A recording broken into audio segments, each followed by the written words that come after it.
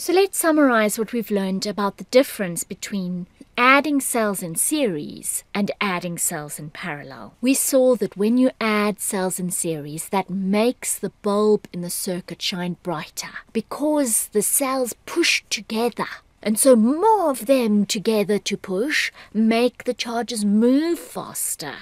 And that's why the bulb shines brighter. Also, if you go and measure the voltage across the battery as a whole, you'll see that the total battery voltage is the sum of the individual voltages. So if you know the individual voltages of the cells, you simply add them up and then you'll get the whole battery's voltage. That's how it works in series. What about parallel?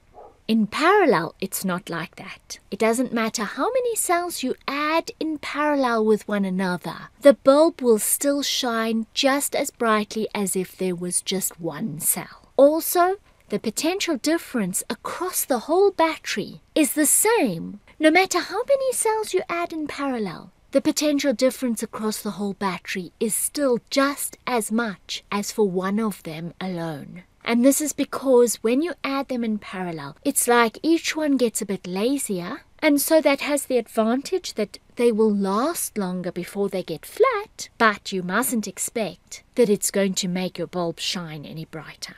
You mustn't expect that you're going to get a greater voltage by putting them in parallel. No. If you have identical cells that you are adding to one another in parallel, they all have the same voltage as one another, and the combined battery also has that voltage.